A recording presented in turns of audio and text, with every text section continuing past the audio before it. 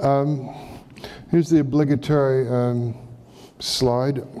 My name is Dan Warfield. I'm the principal of CC&C Europe. CC&C has been around for sort of 15 years, but not in Europe.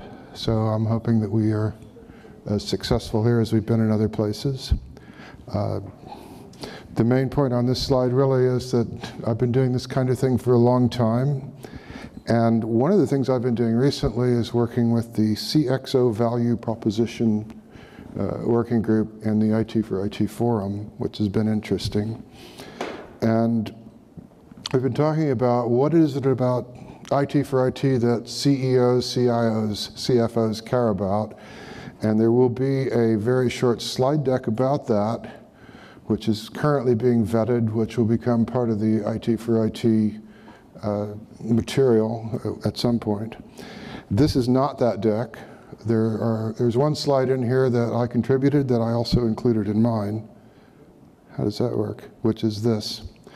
I'm going to talk about this from two different perspectives. One is strategic and one is operational. I've got a little cheat sheet that I made here during the previous presentation that helped me to clarify something about IT4IT as it is in practice.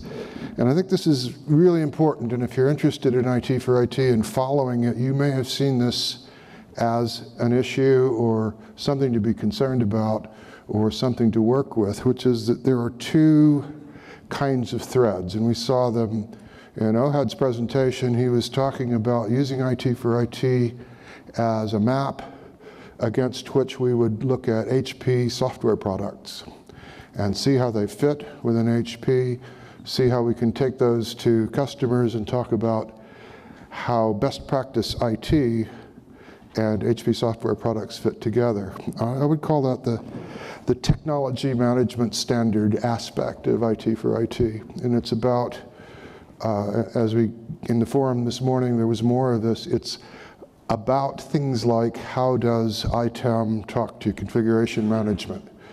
And going down that path, as the standard will go, we're going to see more things that are useful for example, certifying that a tool vendor is compliant. And that's all important and useful.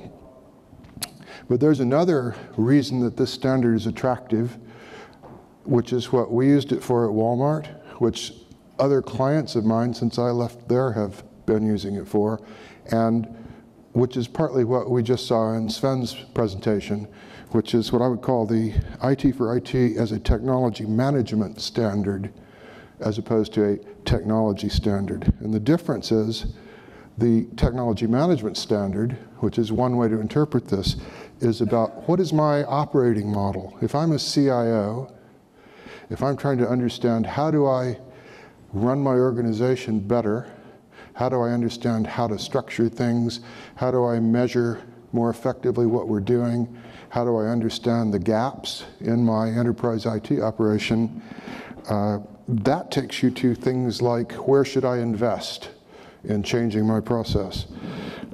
It leads you to value metrics instead of operational metrics. It's a different way of using IT4IT, and it's the one that's more interesting to me. A question was asked about why do you use use cases instead of data? And that's an illustrative question. That's a use case. If the use case is talking about technology standard, then the use case of here's a detect to correct use case, here's a closed loop process is interesting. If you're using it as a technology management standard, then the data comes more into play because you really do have to have a consistent way of describing what your business of IT is doing. So I'm going to talk about 7 things in this talk. The first 4 are about the technology management standard, about the strategic level, where I think this is really useful. And this is not a technical presentation, but I'm going to go into each one of these in a little bit of detail because I think these are things that CIOs will care about. And based on my experience working directly for CIOs, interacting with them, and having them as customers. And We talk about portfolio management in IT4IT, but in fact, we've been talking about portfolio management in IT ever since I've been doing IT, and I had a lot more hair when I started. So this is not a new concept. Why can't people do this? Why can't we manage my portfolio of IT services? There's been one cycle after another about how do we do this. Some are more successful than others. This is the latest one. I think it's pretty good. It helps. I don't know what I'm pointing this at. I think using IT4IT as a template for understanding portfolio management can help CIOs to make some progress on these points. One is accountability. If you map your IT services to specific business domains that are about IT, which IT4IT gives you a template to do, you can assign owners to that, and you can start holding people accountable in ways, in my personal experience, that weren't possible before. That's very important.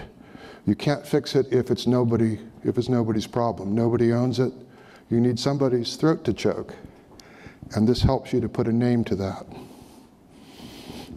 Also, if you organize understanding the investment demand stream into those domains, it makes it easier to understand how to work in partnership within your IT organization. That's also very important because that often doesn't happen. And finally, another thing that we've been trying to fix for years and years and years that this does help with, if we think about our IT organization like this, is it helps us to get rid of point solutions. And point solutions are the bane. That's why we have 10,000 interfaces. Because everything's a point solution, it needs a new interface. Nobody thought about the person next door. It's all about silos. So I've done this. It's not perfect, but it's helpful. How do you get from a project-centric, reactive way of dealing with demand to the service model approach? In stages over a few years, but you can do this in a way where you deliver value constantly. What we did was define a domain model based on IT4IT, refactored a bit, extended a bit, translated into language that made sense for our business. And I've done this twice recently, and both of the pictures that went out to the room full of vice presidents are different. Don't look like the IT4IT picture, but they are the IT4IT picture. That's very important. If we filter the demand signals into the right domains, so that we understand what people are asking for, and use the service model object, and this is the future stuff. If we use the service model object to record the rules around the things that we're building into our IT service portfolio as an IT delivery managed service, service broker, we will start to be able to govern the value chain in ways that we can't now. Now, in the real world, I've said this to architects. I've said, get started with this. Start building your domain model. Start using this as a template for how to run IT. And they say, well, I can't do that. I'm a trained architect. The first thing I need to do with our level of maturity is make models for a year. I don't think you have to do that. I think that if you start engaging with this as a new way of looking at IT, and this is the value for CIOs, but it has to be led by the CIO, you can start tomorrow to add value if you do it in the right way. I don't know what happened there. I'll go on. But I'll explain what I mean by factory design. One thing that we found really helpful in situations where I've used this that's important in most not very mature IT organizations is that if you have a lot of managers, a lot of vice presidents, whatever it is, each one of them spends a lot of time trying to design their little part of the factory. And that's most of what they talk about, because we don't have a common way of talking about value. If we can move to this IT4IT based value chain model and start talking about that, we can move away from what I would call silo elaboration to value delivery. And how does that work in the real world? I've had a role where my main job was to try to keep the room full of the 40 10-year-old vice presidents all on the same page for more than 5 minutes. And that happens a lot in very large enterprise IT organizations. What we were able to do using IT4IT that we had not been able to do before was to shift people off of constantly doing the same fire drill on the thing that wasn't actually broken, and use IT4IT as a way of helping them to understand the traceability from the real problem, which was a data problem in SAP, to the thing that they saw that was on fire, which was a problem in the service management area. Now, there are lots of ways to do that, but the value of IT4IT in situations that I've seen where this does make a difference is that we got everyone to agree. It wasn't done by brute force, by politics, by insisting. It was actually, here's an operating model that we all understand and agree to. Let's talk about where the spots are, and we can see how the data flows through that. So the problem is probably there, and we could do that in a 90-minute workshop with people whose main mode is to argue with each other. That's important. This is pretty basic stuff at the operating model level. We saw some of this in a previous presentation. How do we move from tribal to standards-based operating model? Use IT4IT as is. Map the IT4IT model to your as is, figure out where the gaps are. This is basic architecture stuff. Very important to make a new model. If you just take the IT4IT language as it is and the picture as it is, you hand it to people, it's foreign. So at one client that I was working with recently, they developed, part of their business transformation, a graphical representation of value chains for things like HR, manufacturing, that was sort of an S-shaped snake with a series of things in it. So we mapped IT4IT for that, showed it to the business people, and said, yeah, well, I get that. Can you do that for IT? Yes, we can. Yes, we can. And then we talked about where are the hot spots, where are the pain points, what are the things we need to work on. This is not entirely architecture work, it's also change management work, because when you start to do that, you're going to go back into your IT organization and start making people feel bad. Somebody has the budget for the service manager. Maybe he shouldn't have that anymore. Maybe that needs to come up a few levels. 3 or 4 people think they all own the same thing. This will highlight that, shine a light on it, and you'll be able to say, actually, no.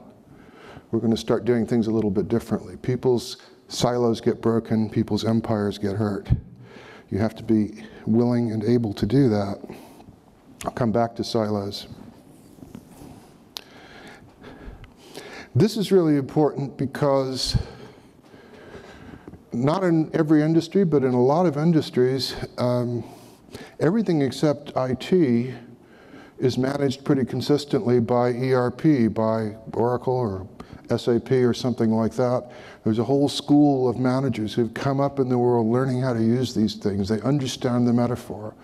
They understand the value chain as a top-level idea, and they understand the implementation of that kind of way of thinking in ERP. And they come into IT and they say, where are the dials? Where are the levers? I can't tell anything about what's going on. By taking the same way of thinking, and this is, I think, very important, and this was raised in our forum core meeting this morning, we need to keep that because that gets a lot of traction in the business side of the house. And if you don't have that, none of this other stuff will work. If we start to do this, if we start to move the way we talk about ourselves into a form and a metaphor that's familiar to the rest of the business, we will start doing things like including cost and pricing models in our service model. Most IT shops don't do that. That's an afterthought. When you're trying to get the money to build whatever it is, you say, oh, we need to invest 10 million in this, and it'll be really, really great, and it'll give us this business benefit. We'll sell more widgets in Iowa. And nobody ever goes back and measures that because nothing about how to measure that gets built into the solution. By the time it's in development, nobody can tell you why they were doing it, what the financial idea was about doing it, who the beneficiaries are. By the time it gets into production, when somebody calls up and says such and such a thing is broken, it's not unusual that the person on the help desk can't connect that human being in any way whatsoever to anything in the data center. And then you have hair on fire. You don't need to do that. Also, if we start with a financial understanding of what the service is that we're providing before we build it, then we don't get into chargeback wars, which is another thing that CIOs care a lot about that architects may not see very often. But who's going to pay for this thing? If we construct things using this kind of a model so that they're instrumented out of the gate with a usage model, with a charging model, with a clear understanding of who's paying for it and how, a lot of that stuff goes away. And it's a minor irritant. It's like waking up in the middle of the night with something itching, but it does keep you up at night if you're a CIO and you're dealing with that. All of that takes you to talking about services instead of projects. And every CIO who is thinking about what it means to be a CIO who spends all of his time talking about projects would like to get away from that. So how do you get to that?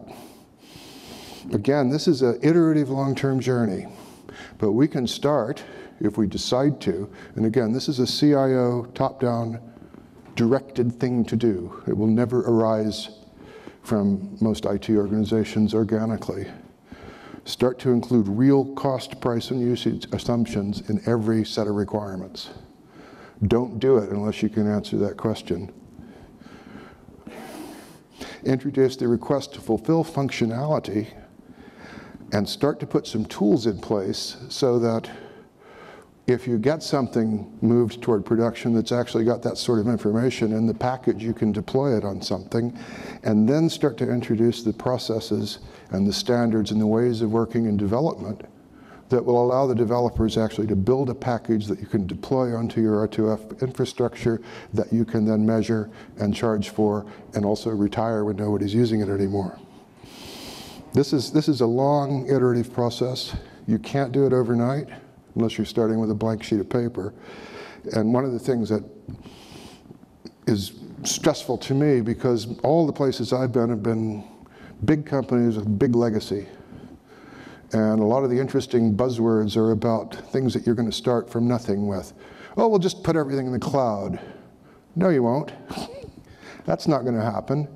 And in large, mature organizations, you can have 60, 70, 80% of your IT spend is locked down into the technology that it's running on today. It is not imaginable to shove it all into Azure. That's just not going to happen. And for new discretionary spending, yeah, maybe, but you can't do these things overnight. There is no overnight, but you can intelligently, iteratively start creating value by going down this path and start to show people how this works. An interesting element of this, and actually something Lars mentioned is in a slightly different context, is onboarding. If you think about most companies, every company that I know about, onboarding a new person is a nightmare. There are 10 different IT systems you have to engage with. You have to know that Rob is the one to call about something.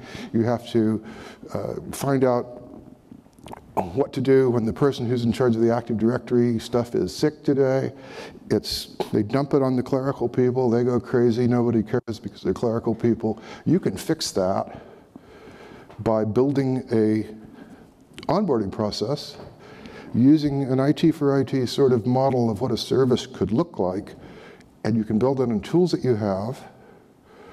You can build it in the cloud without even having to get an approved change request for your complex data center, and you can show people, if we start to structure the way we think about services like this, then services can be delivered like that. And you can say, now, everyone, And that's the strength of using onboarding as an example. Everyone can suddenly onboard a new person without all of that aggro. And this, how did you do that? And it could be in the back. I've been told that when Amazon started, they started with the wonderful front end, and you ordered a book and it printed out a piece of paper and somebody went and looked for it. They don't do that anymore. But you can use the same approach with introducing why R2F, as it's described in IT4IT, is a good idea. You don't have to build the whole city at once. The value chain, I keep coming back to because it's important. Not only is it important to talk about cost and payment and usage expectations when you're doing new solutions or changes to existing applications. If we change the way we talk about the demand stream to talk about end user value, and this sort of morphs into some of the discussions we had this morning about, let's talk about the user experience in the 21st century. It's not what we were working on 10 years ago. If you want me to spend $5 million on this new thing and you can't explain the end user value or the company value, why are you talking to me? Go back and learn more about that. And when you do that, here's something else that happens in big IT. You can start to break this kind of badness. The badness is everybody knows that IT is crap and they take too long and they're not very good. But we have to use them for this. And in order to get them to do the project, we have to send somebody to the meeting. So let's send Bob, because he doesn't do anything, he's no good anyway. So he goes to the meeting with the IT guy, they talk about requirements. Bob doesn't get it, because he's the one they didn't need in the business. The IT guys build the wrong thing. Bob doesn't even remember the meeting. You give it back to the actual end user who wanted it and it isn't any good. And you keep having this war. This happens all over the world all the time. If we can start going to the business with a more familiar metaphor, the value chain is pretty good for that. If we can start engaging them in a way that is more to do with what they're interested in, everyone knows that would be better. IT4IT as a metaphor for how to organize your IT division will help a lot with that. But again, it has to be CIO-led.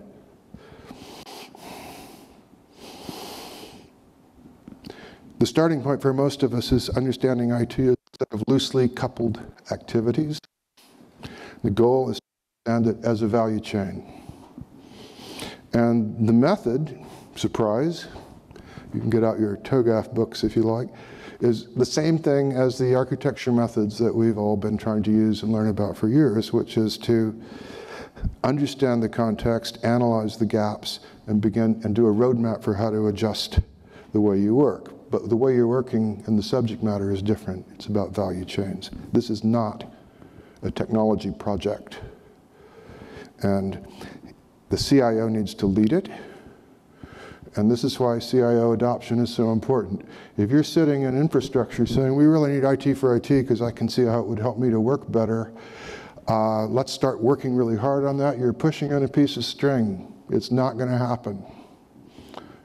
These things will start to happen when the CEO says, this is a different, important way to think about our business. Let's start doing this. And it also needs the buy-in of people who are not in IT at all, because if you seriously take IT4IT as a metaphor for delivering value, you're going to change some HR things. You're going to change the way that you do financial evaluation of requests for money. Other people need to be buying in early enough so that they care about it and aren't threatened by it.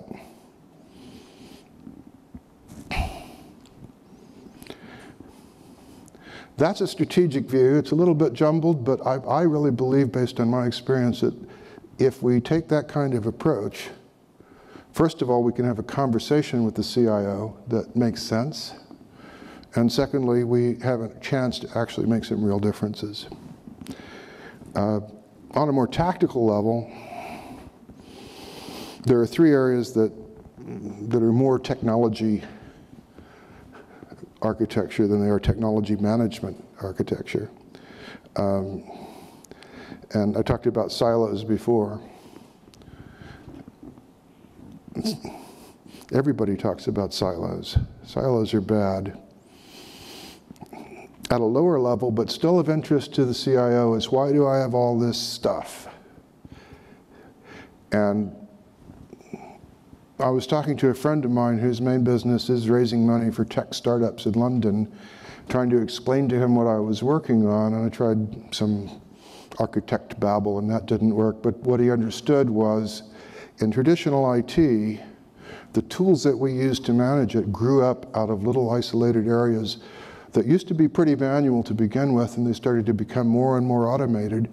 And as the automation increased, they started to touch each other, and we started to have to build interfaces.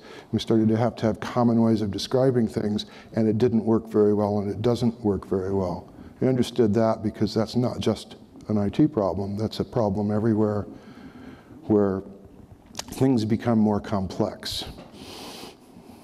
In the specific case of IT, one of the things that happens when you do that is you start to get lots and lots of different tools.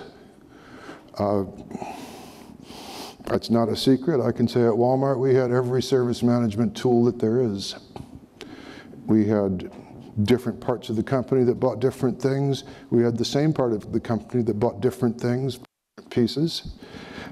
And after a while that became crazy. And one of the things we used IT4IT for, by building the domain model of how do we do IT based on that, was to say, first of all, how many ways do we need to do service desk?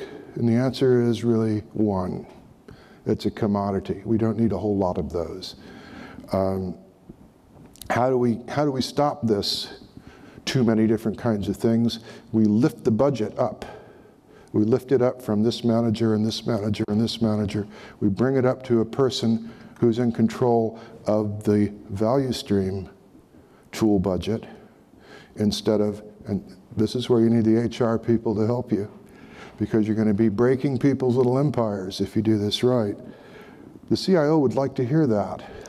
They don't like the little empires. They don't know how to get rid of them. They don't like to have 60 tools where 12 would do, but they don't know how to get rid of them.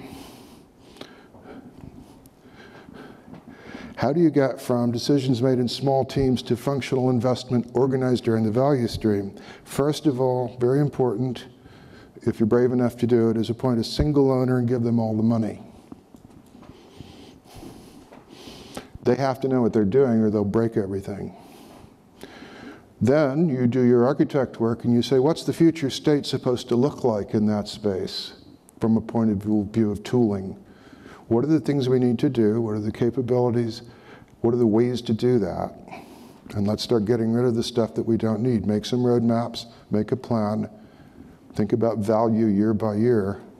We know how to do this. It's part of your architect training. Something I talk a lot about that I think we should talk more about is data, because you cannot do this without a data model that spreads across your space. You have to have a consistent way of naming things, not just on a nice picture like this, but in your level 3 information model. If it's not consistent, you can't do it. Even in HP, which has been a leader in IT4IT, there's still a long way to go in integrating everything. But at least they recognize the problem. A lot of people don't.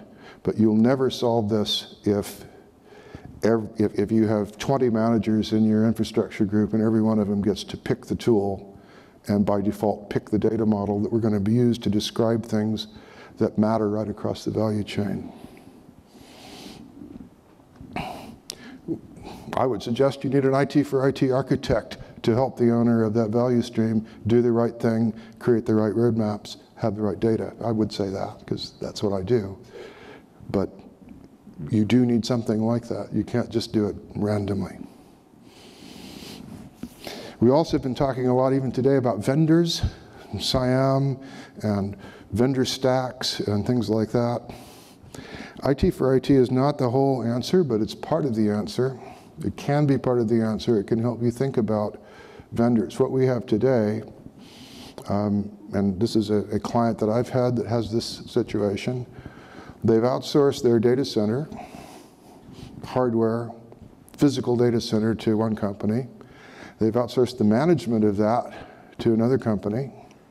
They have developers from yet another company. They have network management people from yet another company. They have all of these people, but if you look at the contracts that they've negotiated and signed and agreed, the service levels don't take that into consideration. The service level says, services company managing the data center, here's what I expect to have from you as an SLA for managing the data center. What happens if the reason something fails the SLA is because the hardware didn't work, which isn't something they supplied? What happens if the network is the problem, which isn't something they're responsible for? These contracts are silent about that. IT4IT starts to give you a way of describing, and I like what Lars's sort of recursive view of IT4IT that he was talking about this morning. And I like Sven's description of the layers that they're looking at in his company.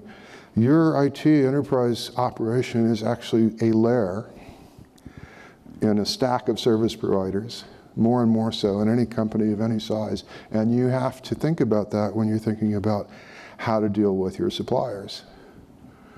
And if you don't have them all on the same page, and if you're not all working to one hymn sheet, then you will have a lot of problems. This can help with this.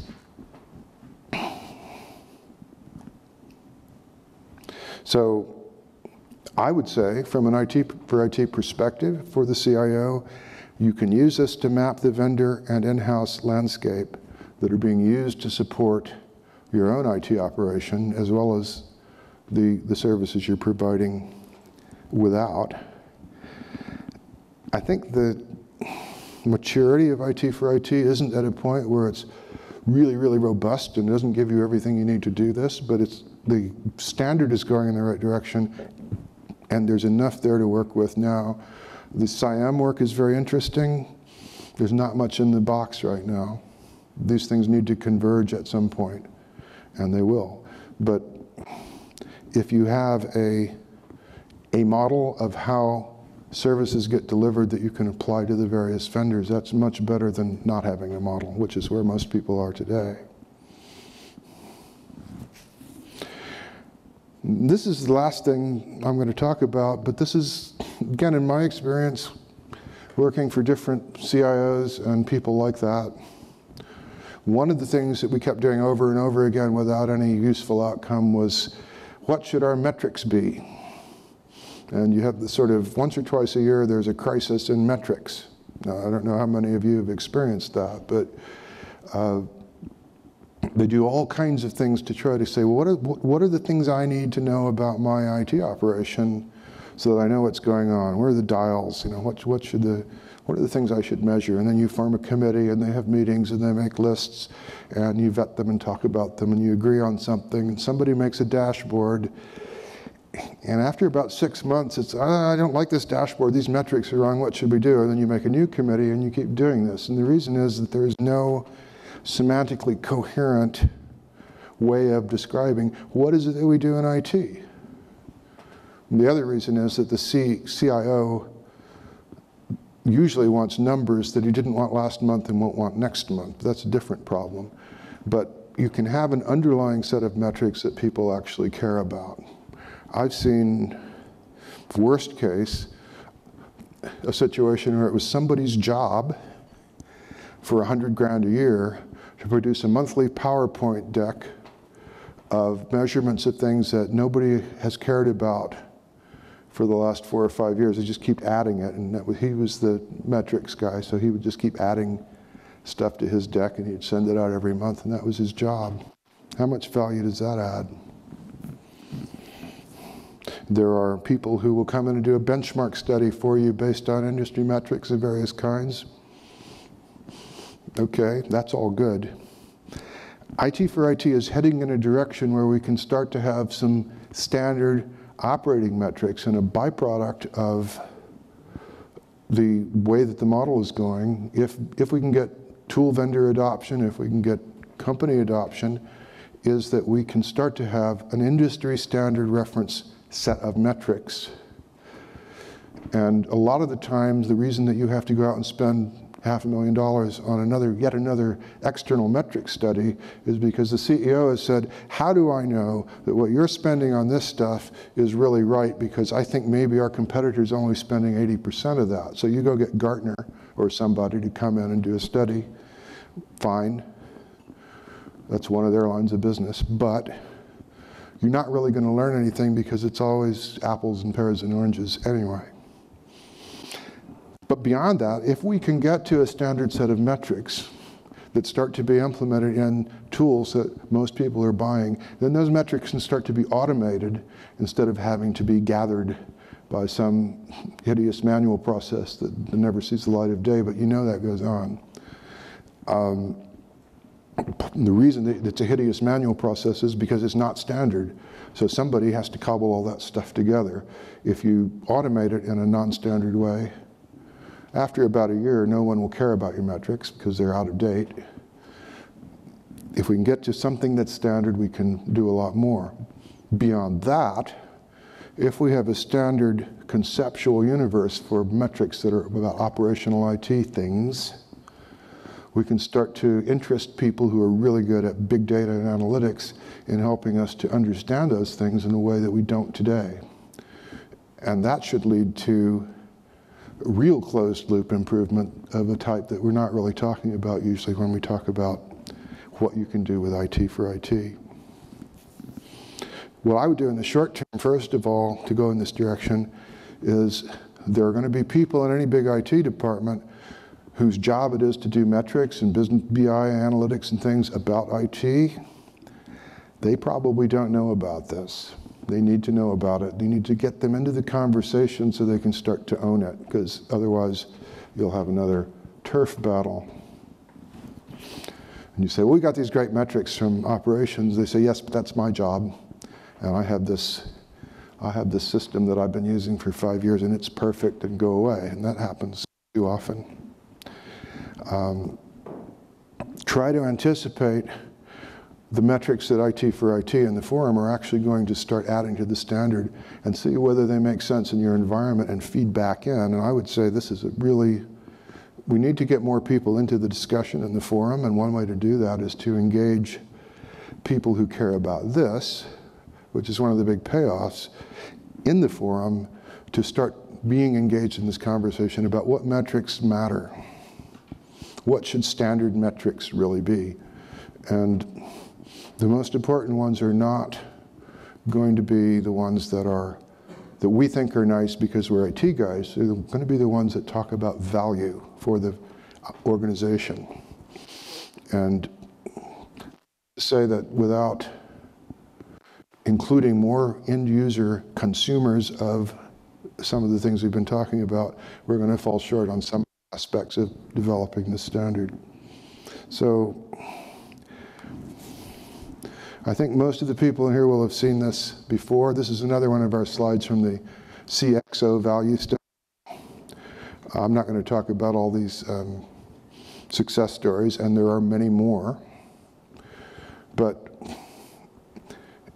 the things I've been talking about seem sort of woolly, and they're out there a bit, and they're not very specific, except that if you go and find people who have actually used this in anger, whether it be one of these companies, Walmart, other places where we can't tell you their name, but you can find out their name if it really matters to you, you will find that people are going down all of these paths toward value, and value that's recognizable to the CIO-level person who doesn't care about the message format from OpenView, but he cares a lot about the things that I've been talking about.